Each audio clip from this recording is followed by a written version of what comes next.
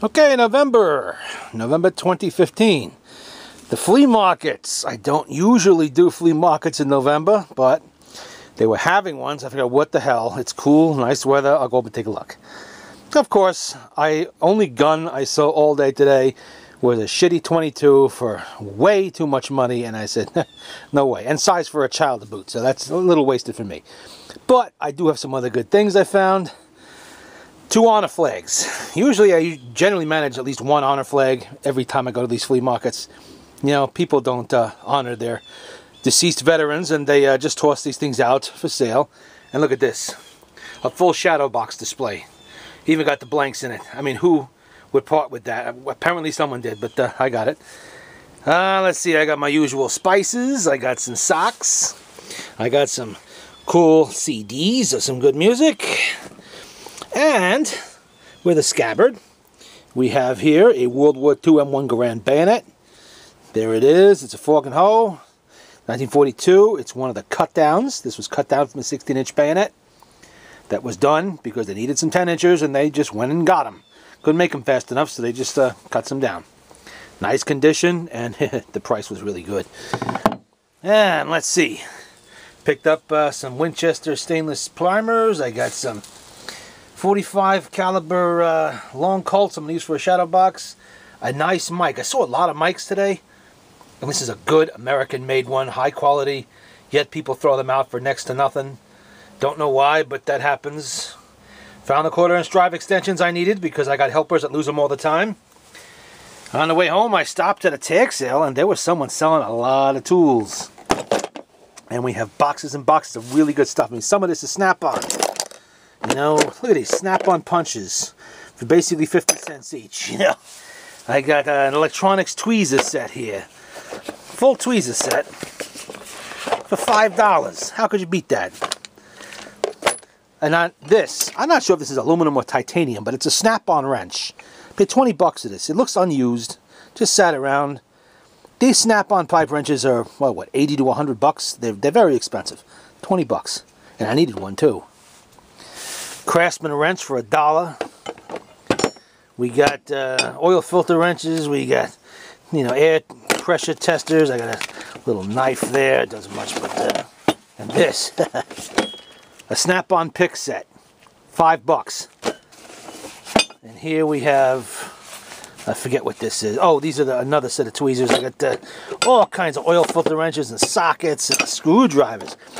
Good American-made screwdrivers, not crap. Good ones.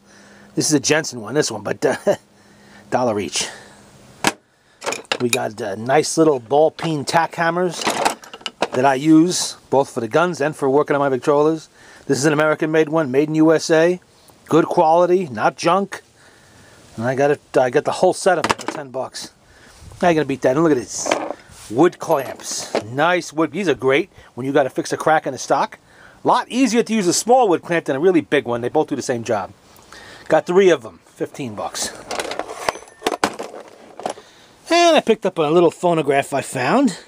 The man wanted 60 bucks for it. The only reason I paid that is because the reproducer head belongs on the Victrola from about 1910. Serial numbered. And that made it worth what I paid for the entire machine. Got a little oil lamp there. A small one. It's not very old, but it's a little one. And sometimes little ones are hard to find. The little ones were something better to have around than the big ones. If you have the power out and you want to use an oil lamp, you don't really need a lot of light. These are perfect. Fit in a small space. Don't throw off a shitload of heat. They're not bad. Got some socks. Needed those. Grabbed them. And actually, this is the crank handle for the Victrola. I don't want to lose that. Should keep it with it. What else we got? The spices I covered. The tools I covered. I saw a lot of bayonets today. I saw a lot of Japanese bayonets. Believe it or not, this guy with the M1 Garand bayonet had 2 Japanese bayonets. Typical Arasaka, World War II vintage. Nothing special. Not last ditch, but, you know, $95 to $120 each. Okay. And yet he sells me this for half that. I mean, what are you thinking? You know, U.S. military stuff comes first. Not the foreign stuff. But over here, somebody apparently thought they were worth more. Because they looked a little prettier, maybe. I don't know. I saw a lot of Mauser bayonets drastically overpriced. That's the way it goes sometimes. Last couple flea markets, I bought Mauser bayonets for basically half what they should have gone for, and they were really nice.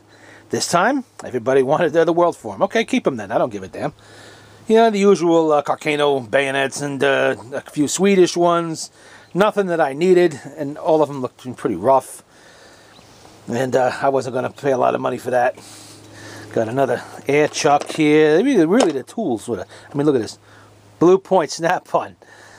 You know what Snap-on dealers get for these? And it's just about giving them away. Nice clip set here. Yeah, I'm set for a while with screwdrivers now. I did okay with those. And look at this.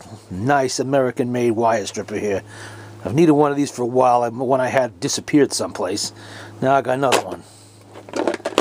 Was this? Yeah, this is a Blue Point pair of water pump pliers. Probably made by Channellock, but they got the Blue Point name on them. That means Snap-on will guarantee that. Unbelievable. Well, I guess it was a divorce situation, and the ex-wife was selling off the husband's stuff. She called him a hoarder, actually, and what he hoarded was tools. Luckily for me, because I took full advantage of that. Me and a friend of mine, we cleaned up. We loaded the car. I took what I needed. He took a whole bunch of crap. And that about covers it for the November flea market. For the goodies. Don't know what I'm going to do with those honor flags. I must have about 4 or 5 of them now. I'm going to sell a few of them. You know, move them on, because I only picked these up because I hate seeing them lying on these damn filthy tables with stuff all over the top of them. Look at the dust marks on that.